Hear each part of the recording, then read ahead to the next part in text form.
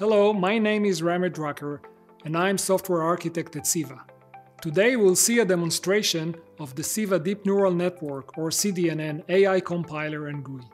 It enables users to quickly configure the CDNN tool and analyze their neural network performance on CEVA's AI processors in an easy-to-use and straightforward manner.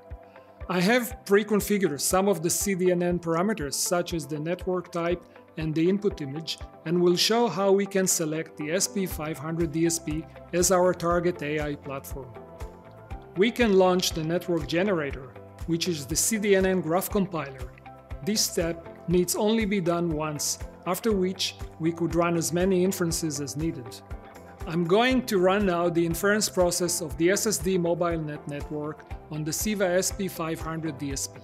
As we can see, the CDNN detected the 4 puppies in the input image with high probability and also rendered bounding boxes around them. Please note that the inference process took slightly over 7 million cycles to complete. I will show now how we integrate a hardware accelerator alongside the SP500 DSP. This is done in a few mouse clicks using the CDNN-Invite framework. We will now launch the network generator to create a CDNN binary file called QData. Now let's run the same inference process of the SSD mobile net network on SP500 DSP, but this time with a hardware accelerator that we connected via CDNN-Invite API. Again, the CDNN has detected the 4 puppies in the input image with high probability and rendered bounding boxes around them.